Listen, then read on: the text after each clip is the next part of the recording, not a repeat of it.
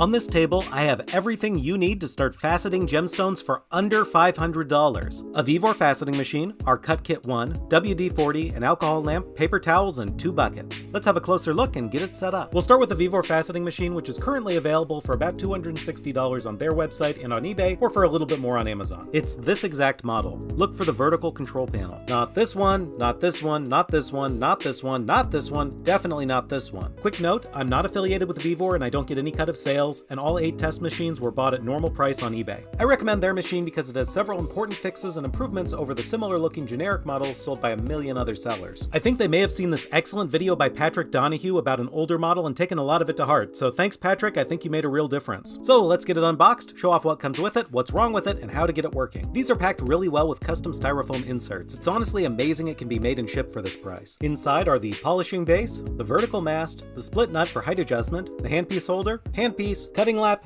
master lap, water pump, power cord, nozzle, and parts bag. The base is about 16 by 8 by 7.5 inches and takes 6-inch laps. Here we have the splash guard. Water goes out here, so you put 1 bucket under that obviously. And once it's plugged in, we can turn on the master switch here, and then the LED gooseneck has its own switch, and the control panel here lets you turn on the motor, change its speed, and change its direction. Note that the controller is a little laggy, so it takes a moment for the speed to actually adjust after you turn the knob. Next, we install the master lap on the base. Sometimes it's a very tight fit, but that's okay, just give it a little more pressure. But if it still won't go on, you can gently use the 600 grit sandpaper that's included in your kit to remove burrs and open it up just a little bit. The machine also comes with 1 cutting lap, either 1000 or 600 grit. These toppers go on top of the master lap, then the washer and nut hold them down. The nozzle and pump are attached using the included hose and clamps, and then the nozzle sticks to a magnet on the base here. You'll typically just need a steady drip, so you'll probably want to turn this knob on the pump to less, and even then you'll probably barely open the nozzle. And the pump goes in the other bucket for your water inflow. The machine also comes with a couple dops, 1 6mm flat dop and 1 larger V-dop, plus the table adapter dop assembly. This is how the original mast is assembled, using the bolt, washer, and nut from the bag to fix it to the base. Then the split nut, handpiece holder, and handpiece are put on. Note we've run into one machine where the split nut had some burrs and would not go under the mast smoothly. If so, just lightly sand the inside of the nut until it fits. Now this is where we run into the major design flaw of the machine. As made, there's no way to put the dop horizontal to cut a girdle or outline of a stone. The height adjusting split nut is way too tall, but if you take that off, there's no way to adjust the height. We remove this mast entirely and replace it with our custom CutKit mast. This custom machine base sits lower and flatter and has its own built-in height adjustment nut. When you want to cut a girdle, you remove the split nut and the handpiece sits directly on the smaller thumb nut. Then to adjust the height, you just rotate it to move up or down. Once your girdle's cut, you just put the split nut back on and you're good to go. At this point, spray some WD-40 on one of these paper towels and rub it on the inside of this thumb nut. This will keep it from binding on the bolt and let it grip the base tighter. The splash guard actually has a cutout for faceting girdles, and it has a really well-made insert that fits perfectly, but it's really easy to lose. So we include a sliding guard in the kit as well. Just move it to the side when you cut your girdle and back when you're done. Even with the splash guard, this machine does spray some water when run at full speed, so make sure you use it somewhere that doesn't mind a little liquid and that you can wipe down to remove any stray gem dust. You may notice that the lap is higher on one side than the other by about 1 millimeter. It's not ideal, but it's not enough to prevent faceting, and it's much improved from previous models. Next, we have a couple of nut and bolt replacements with the CutKit. This top knob looks nice, but it isn't functional. It actually hits the handpiece when you try to adjust the height. Unscrew it and thread this bolt in instead. Next is the long nut that holds the cheater in place. This is just uncomfortable to use. Remove it, which might require pliers since they sometimes over-torque it, and replace it with this nice thumb nut. While you're there, rotate the cheater so it's centered, and use the included Sharpie to mark whatever groove is right in the middle. This will give a visual reference for using the cheater, and make sure the nut is finger tight when you're done. Now take a look at the index gear here. Make sure the cuts go to sharp points and the indexer sits tightly in them. We ran into one machine where the index gear was cut wrong, and it allowed a lot of wiggle room, which is not great. Vevor actually did give us a partial refund to cover buying a new gear, but it takes a little while for them to come in. So I bought a bunch of extras. If you get a CutKit and your Vevor machine has a bad index gear, just send us an email with a picture and we'll send you a good one. While you're looking at the gear, you might also want to mark the major angles a little more boldly with your Sharpie. It can help a bit when you're starting out. Now let's fix the table adapter. It's used for cutting the flat top or table of your gemstone. The first issue is this set screw, which would require an Allen wrench to use that isn't even included. Just unthread that and substitute this nice thumb screw from the bolt set. The second possible issue is that on 2 of the machines we've handled, this flat reference stop didn't even fit into the adapter. But if that happens, don't worry, we've provided an extra in your kit. Now let's have a look at what else comes in the kit. 2 pairs of dops, a stick of dop wax, a dop holder, stone tongs, a transfer jig, 2 cutting laps, 240 and 600 grit,